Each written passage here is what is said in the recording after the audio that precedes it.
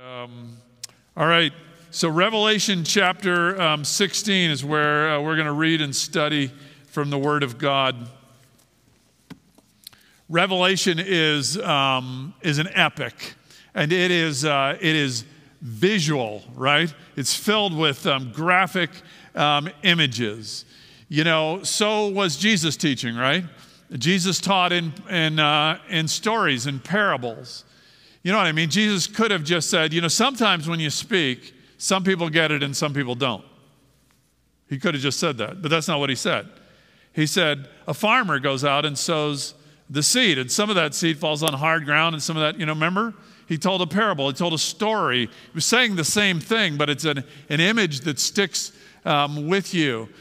Jesus could have just said, you know, you can never so offend God with your sin and rebellion that you can't come home. The Father wouldn't want you. He could have just said that. Instead, he said, you know, a father had two sons. And he tells a story, right, of a prodigal son and an older brother. So God could have just said, I'm going to destroy evil. I am sending my son into the world, and I'm going to destroy evil, and I'm going to rescue a people for myself, and I'm going to heal the creation.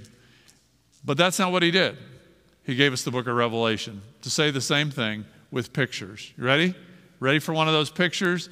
Chapter 16. If you have a Bible, hope you're turned there. Why don't you stand? We'll give our attention to it.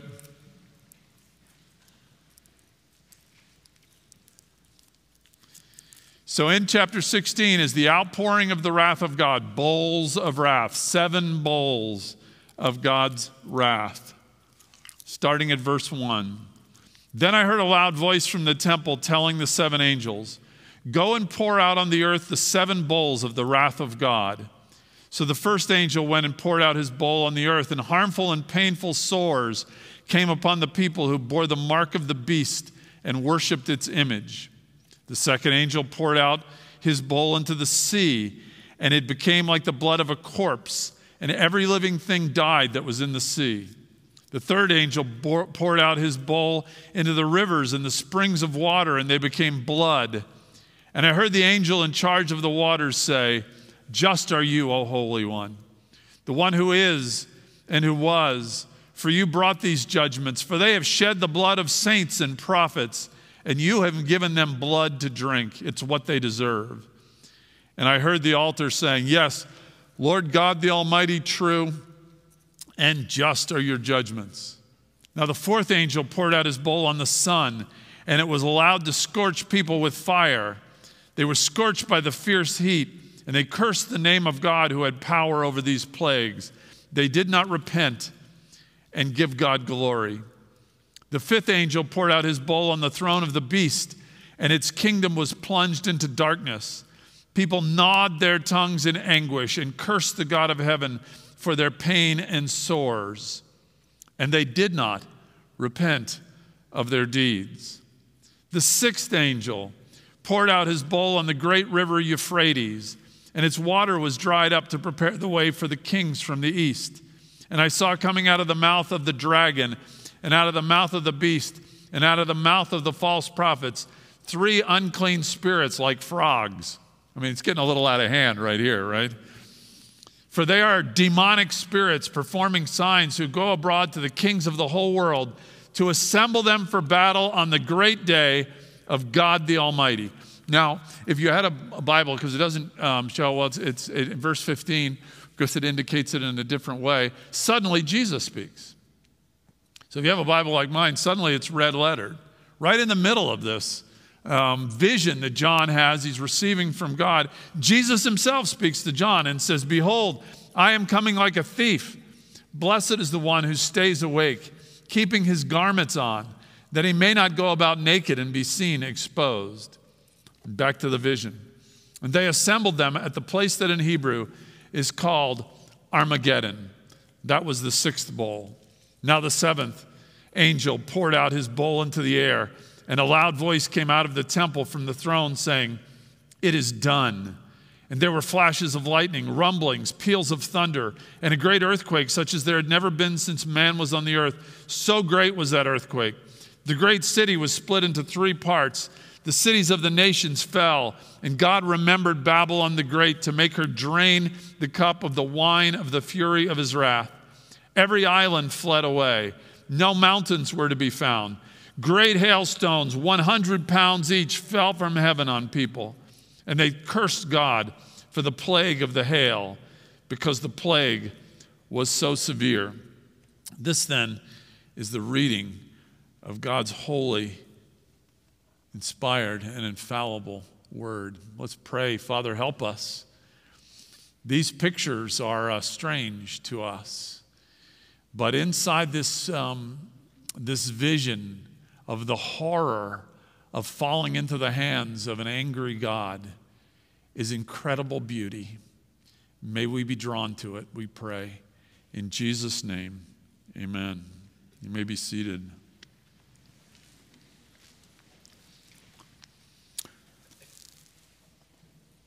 All right, some of you spend your internet time, your free time, scrolling on your phone, reading Fox News and watching CNN.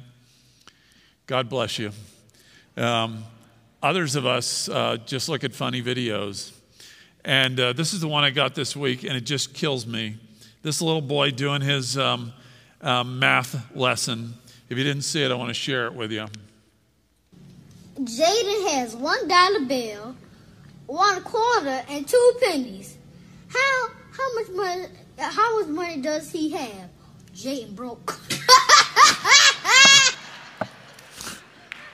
Jaden had $1 bill, 1 quarter, and 2 pennies.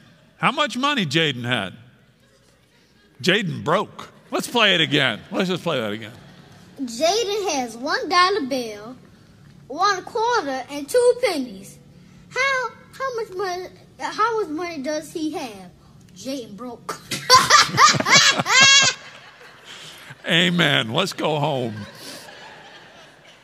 Yeah, I love that. It's like, okay, well, it didn't matter that I add that up. It didn't matter because that little boy says the end result is Jaden's broke, you know. $1, 1 quarter, and 2 pennies. Jaden is broke. It's the beauty of children. Sometimes they can see things so clear, with clarity, right? Let's mix, who needs the details here? Jaden is broke, right? Reminds me of, we go to grandma's house when you're a little kid and you've been given instructions on the whole ride over, maybe even days before, about don't complain, be appreciative for everything. And then grandma would bring out like this Jell-O mold of some green Jell-O with shredded carrots, like right inside the Jell-O. Do you remember that? Were any of that inflicted on you? Like that was a treat. And it'd be jiggling her masterpiece. She'd bring it out, and somebody, the youngest, would usually say, "What? That's gross. That's disgusting." And everybody in the room already believed that, but only one person would say it, right? With clarity. The king has no clothes, right? Revelation 16 is stating the obvious. You know what it's saying? The world's broke. This world is broke. And if you hitch your wagon to it, if you pin your hopes, align yourself with this world, then your future will be hell. Figuratively and literally. The world is broke. That's what it's saying. And if your hope is found in this world, in this life alone, sometimes, we forget that everybody's going to live eternally. Everybody's going to live on the other side of the grave. The checkout person at Publix, that's true. Your kid's soccer coach, that's true. Everybody's going to live on the other side of the grave. That person in the car, the person in the pew sitting with you right now, your next door neighbor, right? Everybody has an eternal destiny.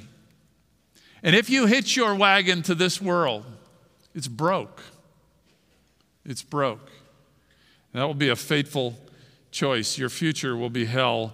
Indeed, that's Revelation 16. It's a picture of the future, right? There are 7 bowls poured out of wrath. Each is filled with this wrath of God, right? Each bowl, it's a powerful. It's a story of deliverance for some and destruction of others. Now, you may have noticed it sounds a little bit like something else in the Bible. It sounds like the Exodus from Egypt. So you've got plague after plague after plague, right? And how does the Exodus work? God's people are in bondage. God's people are delivered from bondage, and they cross through the Jordan. They cross through the Red Sea, and they are free. But the country of Egypt, is left in utter ruins. Right? Here we have God's people are going to be saved out of this horror of wrath, and yet those who are still here, it is going to be wretched indeed. So I want you to just think real quick. We're just going to go through these 7 bowls, okay? So bowl number 1, and they'll go up on the screen as I read them, perhaps. Bowl number 1. Well, never mind. Bowl number 1 is the earth. Bowl number 2 is the sea. Bowl number 3 is the rivers. Bowl number 4 is the sky, right? So there you have it, the entire earth, the sea, the rivers, the sky. And bowl number 1, if you have the scriptures before you, your physical health is taken away. And bowl number 2, because bowl number 1, it says that they're covered with sores, right? And so physical health is attacked. Bowl number 2. It says that the second angel pulled his bowl into the sea, and every living thing died that was in the sea. And the third bowl is the rivers are turned to blood. So just think about that.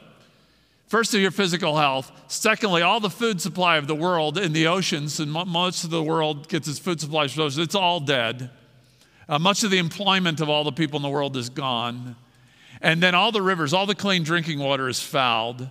There's no water for people. There's no water for animals. You can just see the spreading destruction over all of the earth. Bowl number 4 is the sky. The fourth angel scorches people. I mean, it sounds, frankly, it says they're scorched with fire. The sun pours down on the earth. It sounds like global warming, but we'd better not go there. Bowl number 5 is darkness covers the earth and torment. Some people have said verse 10 is the most dire verse, the greatest torment in all the Bible. People are plunged into darkness. They gnawed their tongues in anguish and cursed the God of heaven for their pain and their sores. Bowl number 6 is the exact opposite of the Red Sea. It says the Euphrates rivers is dried up. Remember, God dried up the Red Sea to allow his people to what? Escape. In this case, the Euphrates is dried up to allow the enemy armies to come in, right? It's like the moat is dried up and filled in, and all their defenses are down. And we have this description of the great battle, Armageddon. And then bowl number 7 is the collapse of everything. It is the collapse of all things. It is as if in reading this passage, God is going to allow the natural world, God is going to allow the earth to turn and pass judgment on mankind for our failure to care for the earth and our failure to care for each other. And the creation is going to strike back and destroy the inhabitants of the earth. And in the process, it's all going to collapse in on itself. Got it? That's pretty much Revelation chapter 16. But I want you to love this passage because there's so much to love about this teaching. And you might say, the wrath of God? Absolutely. So let's go for it, okay? Here we go. The wrath of God. Why should Revelation be of great encouragement to us? Here's what I want to see first. You got an outline? You with me? You looking at your outline? There's extraordinary kindness in Revelation 16. An extraordinary kindness. Revelation 16 is a glimpse into the future, showing the consequences that will befall those who will not repent. You know what repent means? It means you're going this direction with your life, but you say, I'm going the wrong way. And repent means turn around, okay? This extraordinary kindness. I want you to see the kindness that we find in Revelation 16 is a warning. God is letting us see the future, right? He's telling us before it happens, this is what's going to happen if you continue to go the way in which you're going. Now, when this actually happens, right, in Revelation 16, to the people it happens, they cannot repent. At this point, it's too late. They missed their opportunity. But he's telling us this before it happens. There's nothing that keeps you from repenting now. But if you find yourself on this day, it's too late. You cannot repent. The moment of the repenting is over. Now is the day of repentance. You see the kindness of that? While there's time left, and we don't know how much time there is, but while there's time left, God is issuing a warning. God is actually letting us see the future, like time travel, right? Don't they have those shows? They have shows like, somebody could go back now and stop Abraham Lincoln outside Ford's Theater and say, why don't you go home, right? We can actually change history if we could go back, because we know what's going to happen, so we could go back and alter it. That's exactly what we're being told here. Here's what's going to happen. Do something about it. Repent. And what we're told of the people in that day is, what does it say in both these verses? They did not repent. They did not give God glory. They did not repent of their deeds. They worshiped what God made. The description here is they worshiped food and wine and sunsets and sex and love and children and health. They worshiped what God made, but they didn't worship the God who made them. Tim Keller,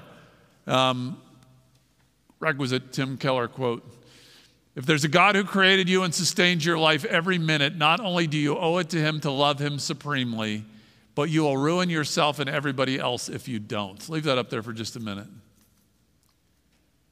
You will ruin yourself and everybody else if you don't give glory to the God who created you and sustains you for every minute. And here's the warning, the kindness of God telling us that. And it says in verse 15, I am coming like a thief. This is what Jesus says, verse 15. I'm coming like a thief. What do we know? A thief doesn't tell you, I'll be there Thursday at 6, right? He shows up unexpected. I'm coming like a thief. Blessed is the one who is awake and aware. Take advantage of it while you have the opportunity. This is what God is saying. You don't know when the chance to heed this warning will be past. Remember they used to have this thing called Scared Straight? Remember that? What was Scared Straight? They'd take high school juvenile delinquents and they'd bring them into a really hardcore prison. And then they'd let the prisoners tell them what it was like. They'd essentially take these high school kids that were on a pathway to prison, but they take them inside the prison and say, let me show you your what? Your future, in the hopes that what? It'll wake them up, right? Wake up, here's where you're going. Almost imagine if somebody considering crystal meth or some kind of drug that within not a very long period of time will strip their dignity, will essentially strip their health.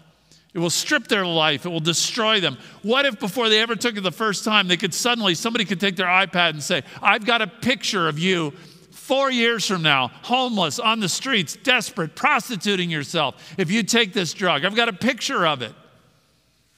That's what Revelation 16 is. Here's the future. You want this future. It's a beauty. It's a beautiful warning. Kindness of God. Overcome with the kindness of God. So I was going to show you this commercial, but the staff vetoed it because it's a little graphic, but it's a TV commercial. It's on TV. It shows a couple, cute young couple. They get in a car. They're like they're like newly marrieds, and they're going to look for a house, together. And they're all excited and lovely. They jump in the car, and as they're driving through their neighborhood, a car comes barreling through a stop sign in a side street, smashes into their car, and the man who's driving barrels through the window of the car, goes tumbling through the air. It's all in slow motion, the commercial, and he's about to smash into the pavement. And then the commercial stops right as he's just hovering an inch above the pavement. And then it throws the whole commercial in reverse. He goes all the way back. The window of the car comes together, goes all the way in reverse. Their car backs. The accident doesn't happen. It backs all the way back to when they first got in the car. And what does he do? He puts his seatbelt on, right? So what's the commercial saying? What if you could know? What if you could know where this goes? Buckle up, right? Buckle up, it'll save your life. Here we have this warning before us from God. and not only a warning, but it's an appeal, the kindness of this sweet appeal from God. Come to me. You know, as each bowl is poured out, God is saying, every single thing you trust for your security, or every single thing you pin your hopes on in this world, it's sinking sand. Come to me. Come to me. I wonder how it feels like to live in Southwest Louisiana this morning. Their second hurricane in a month. I mean, if your hopes were pinned in your possessions, if your hopes there were in your house, your abode, your land, your property, my oh my, everything we cling to in this world will fail us. I'm telling you folks, God is speaking to you tonight in the reading of Revelation 16. He's telling us this is the future. Do not put your hopes on anything but Jesus. As best I'm able tonight, I am fighting for your eternal destiny. I've showed you the future, and I'm saying there's a better way. Come to Jesus. Now, some people would say, yeah, the wrath of God, hell, all of that, that's why I don't like God. That's why I don't like going to church, you know. I just don't think that nice people are going to go to hell. I can't see that. That's not my God. Well, let me tell you a little story about Aunt Edna. Aunt Edna is a fictional character. She's a nice lady. She makes, cookies for the grandkids. She has a rescue dog, right? She pays her taxes. She grows cute little flowers in front of her little humble house. She's a decent, good person, but she's never much gone in for the church thing, right? Not the Bible thing, not the God thing, really. So how would Aunt Edna ever go to hell? We're not talking about bin Laden here, right? We're talking about Aunt Edna. So let's think through Aunt Edna's life for just a minute. When she was young, she would hear the story of the Bible, the story of Jesus, like at Easter and Christmas time. And, God would whisper to her. You know what he'd say? You can learn more about me if you want to. I'd love for you to. God would whisper to Edna, I'd love for you to be my child. But she made a little decision. I'm not going to do that. I'm going to pursue other things.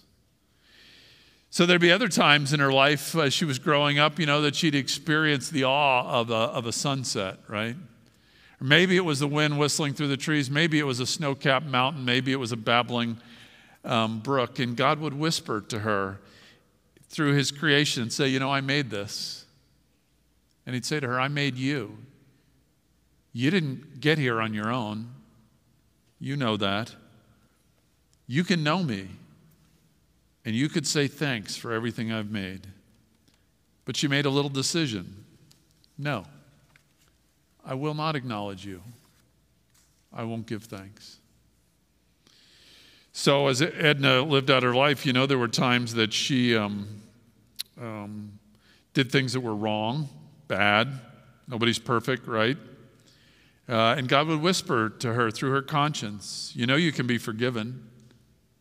You need it. I'll give you a fresh start. I'll do that for you. Just confess and repent. Come to me.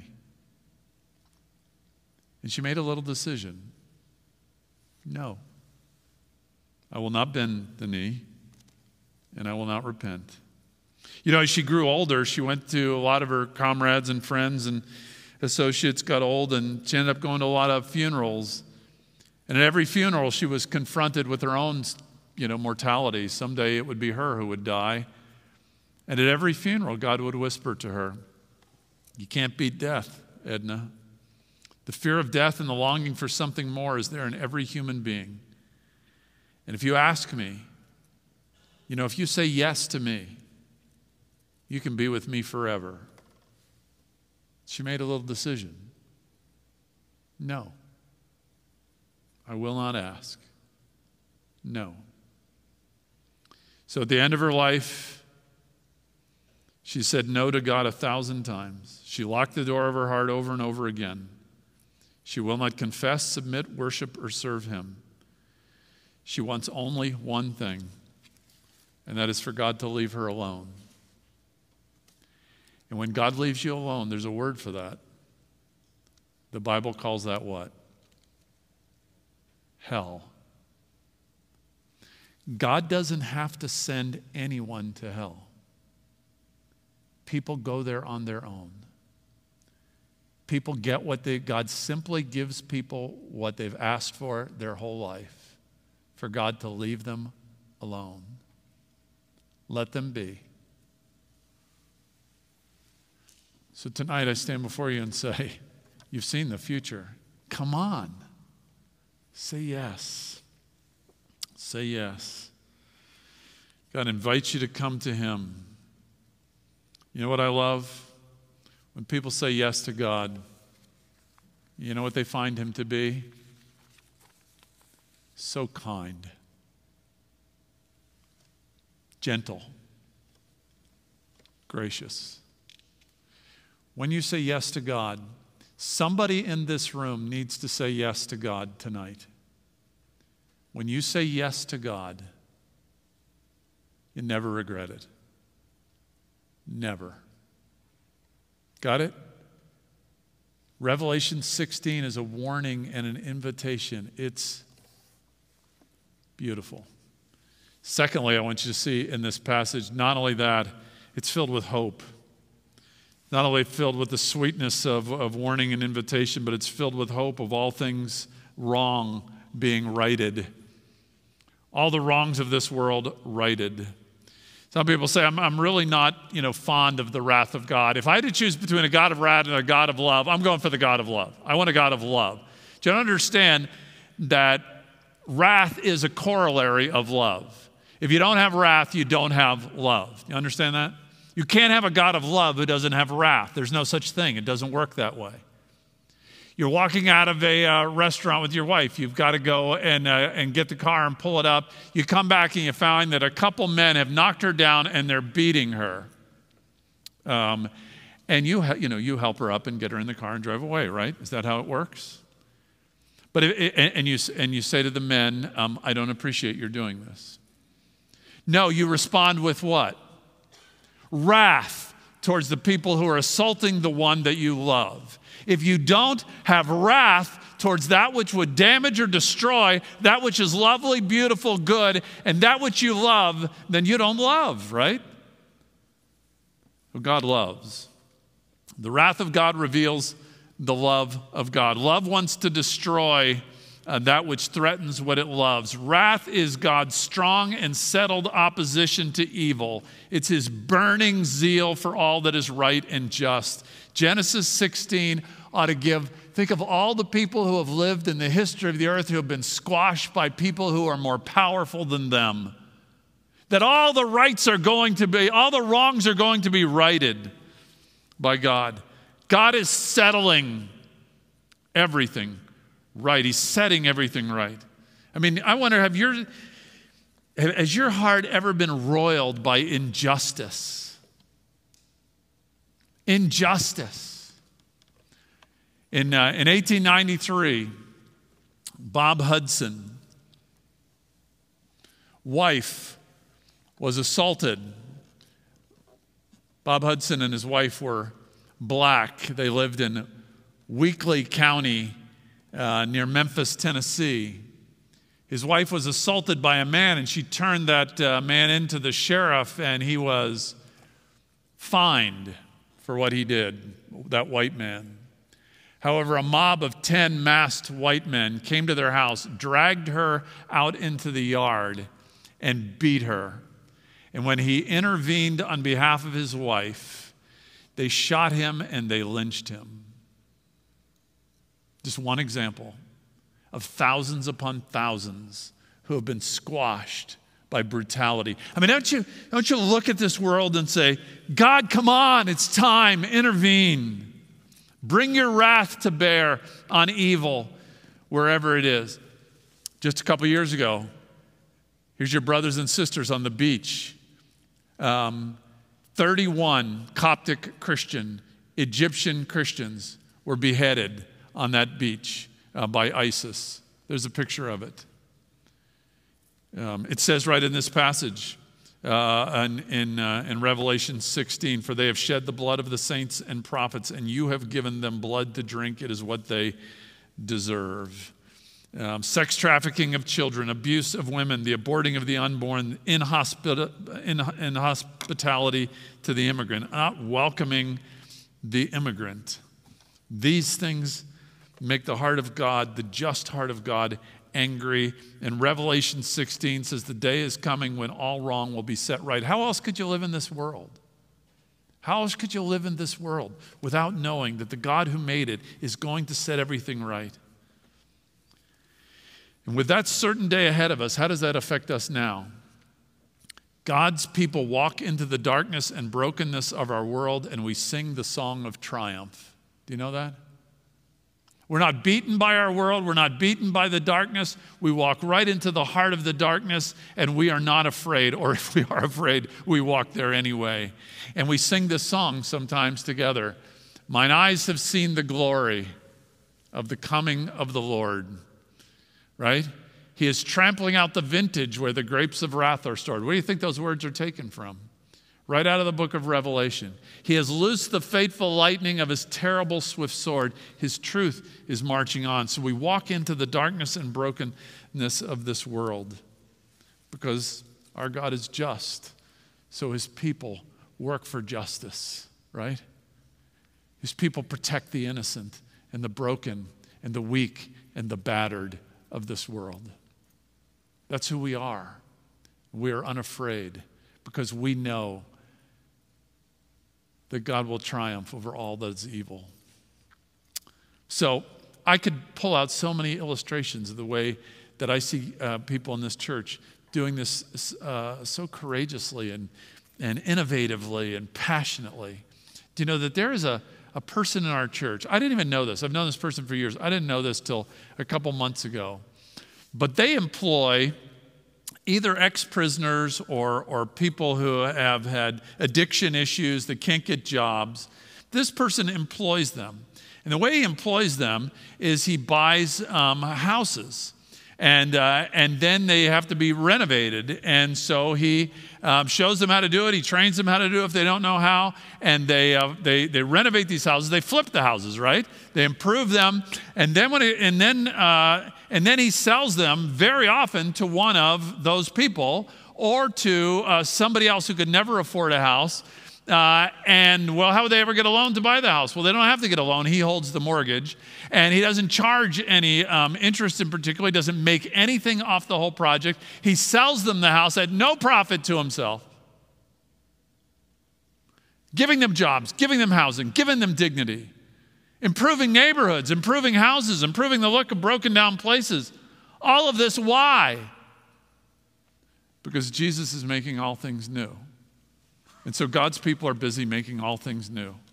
Right where we are, right in our world, every single day, that's what we do. Last Saturday, I left during church and went to hospice because a member of our church, Ernie Thomas, had a heart attack last Saturday and he died last Sunday night. You know what Ernie Thomas did for years? Guardian ad litem.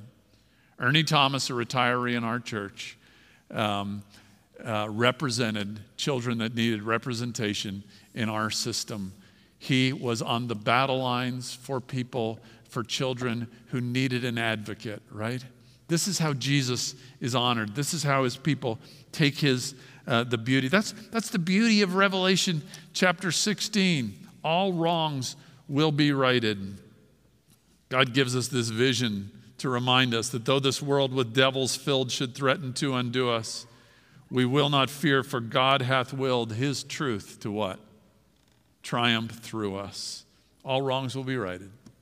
Got it? Pretty good passage, isn't it? The wrath of God. What does it reveal to us? That God loves us so much that he's warning us, right? He's coming like a thief in the night. We don't know when he's coming. So repent. Come to him. He'll have you. And not only that, he's going to heal the world and make all things new. And while we wait for him to do that, we get to join him in it even now. And third and finally then, this passage describes an unbelievable sacrificial love that has the power to change not only any life, it has the power to even change our lives. Why did Jesus show this picture of the coming wrath to John? What do we know about the Apostle John? He is the disciple that, he described himself as the disciple that Jesus what? He could, quite possibly was Jesus' favorite person on the planet. Jesus loved John. And so Jesus shows this picture to John so that John would know, this is how much I love you. This is what's headed your way, but I took it for you, John. I want you to see what I took for you. I want you to see what would have been your fate if I had not come. So who deserves wrath? Who deserves the wrath of God? Charles Manson? Ted Bundy? Who deserves the wrath of God? You do. This should have been your story. Who gets the wrath of God? It says in verse 19, it describes there the great city was split into three parts. All the cities of the nations fell. Babylon the Great was made to drink the cup of the wine of the fury of God's wrath. Who gets wrath? Everybody will drink the cup of God's wrath. Everyone. Unless you have a substitute who will drink it for you. Everyone will drink the cup of God's wrath down to the last drop. Unless you have a substitute who will drink it in your stead. This is Jesus in the Garden of Gethsemane, isn't it? Father, let this cup, he said, pass from me. What cup do you think he's talking about? The cup of the wrath of God. Father, let this cup pass from me. The horror that made Jesus recoil. Is there another way? Wrath of God. Right in the middle of this passage, right at the climax of this passage, the seventh bowl is like the grand finale. It's like a fireworks show, right? When every kind of evil just falls out of the sky on the earth. I want you to know that in the Gospel of John, only in the Gospel of John, it's only John, the John who got the vision of Revelation, who records these words, that when Jesus died on the cross, his last words were what? It is finished. It's done. The cup is consumed. So what does it say in chapter 16, verse 17 and 18? When the seventh angel poured out his bowl into the air, a loud voice came out of the temple from the throne. Who's on the throne in the temple? You've been following in the book of Revelation? Who's sitting on the throne? The Lamb. The Lamb that was slain is on the throne. And out of the temple comes a voice from the throne saying, it is finished. And there were flashes of lightning. Remember what happened when Jesus died? Here, John is recalling beautifully, isn't he? What he experienced standing by the mother of Jesus when Jesus died, right? It is done. Right in the middle of this cataclysmic judgment is this declaration. Here is the way out of the judgment you deserved. I paid for it. It's finished. Everything that separates you from the Father, I have taken responsibility for.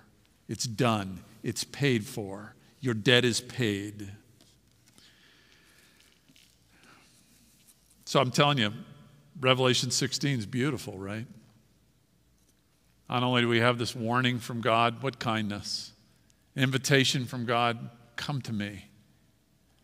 God's promise that he's going to right all wrongs in this world.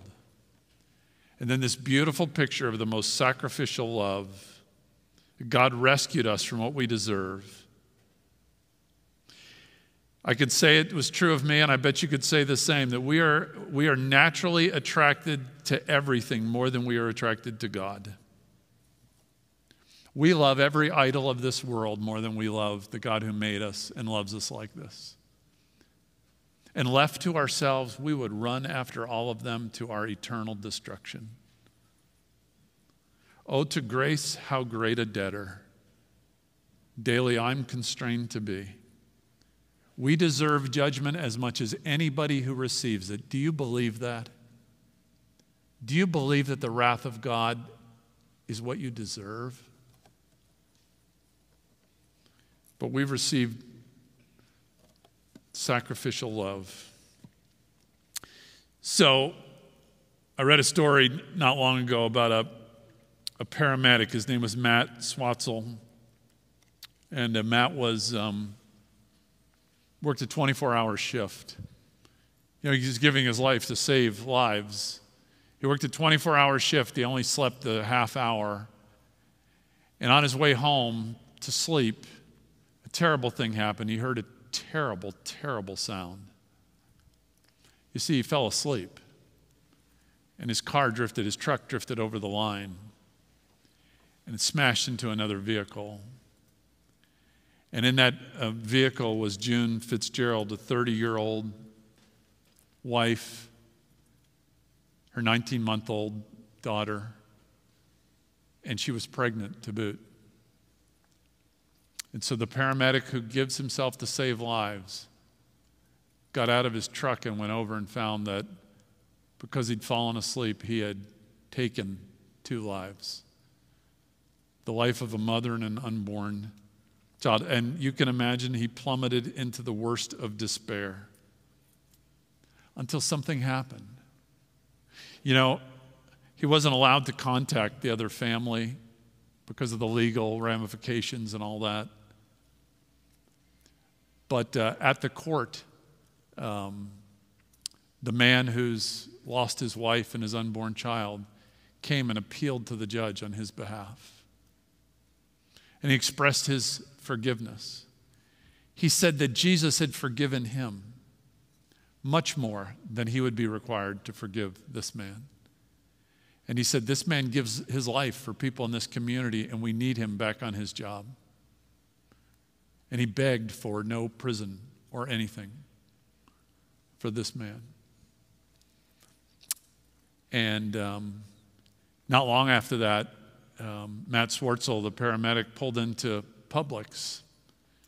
And guess who was walking in at the same time? And trembling, he walked up to introduce himself. And the man, Eric Fitzgerald, said, you know what, Matt? I would really love for you to be in my life. And now they're really good friends. They eat breakfast together 2 times every month.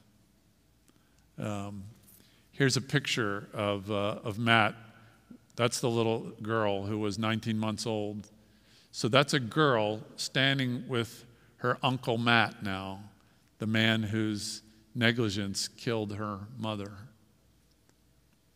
What would Matt Swartzel say?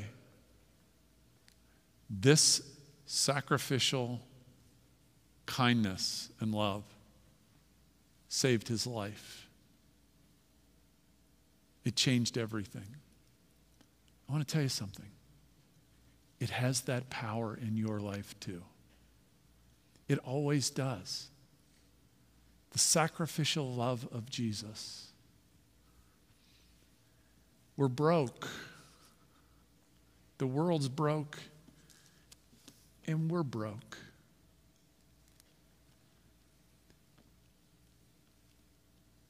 But there's medicine.